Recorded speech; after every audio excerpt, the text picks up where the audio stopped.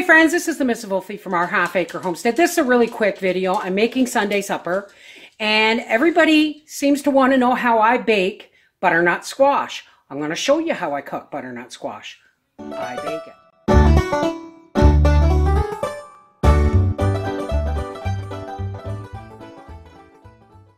We've been keeping life really simple, so this is supper. These are my home canned potatoes because there's only two of us. We don't always need a whole roast chicken. We don't always want chicken and rice. So I've got my favorite chicken seasoning on here that I mix myself. I've got a peeled onion. I have two, they're well cooked home canned potatoes. And here is my butternut squash. And oh, by the way, this is my brown sugar keeper, and it's still going strong. All the brown sugar in this jar was really, really hard. I mean, I almost had to hammer it apart. We don't need much, just maybe, you know, a couple tablespoons of butter, a tablespoon of brown sugar. I'll be right back. I'm doing this with my phone, so I'm gonna pepper this. So I'm gonna cover this with tin foil, put it in the oven at 350 degrees for 30 minutes, and then I'm gonna pop this in for another 40 minutes. And the whole trick of a supper like this is getting everything on the table at the same time. In other words, you want it all cooked at the same time.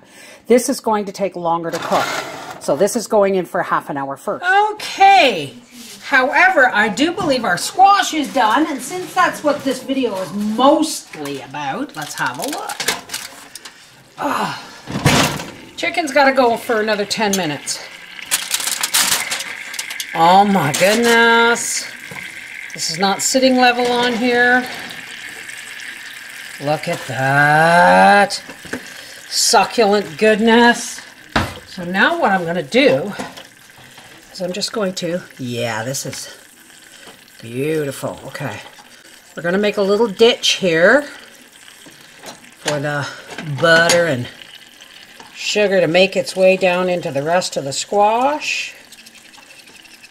You hear that sizzling? People ask, how do you cook your squash, Mrs. Wolfie? I cook them the same way. Well, when it's a winter squash, like an acorn squash, or a Hubbard squash, or a butternut squash, or my absolute favorite buttercup squash. This is how I do my winter squash. Doesn't matter what kind it is. If it be baked like this, she goes with butter and brown sugar and salt and pepper. Okay. Now I'm just going to take this. Burn myself? Nope. Just like that. We're going to pepper this for Papa. It has the brown sugar and butter in it already. You missed something. Oh, I missed something. Papa's purple onion. Hang on, let's do it like that.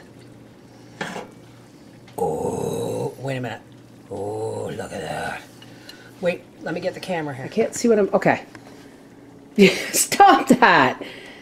I'm not that medicated.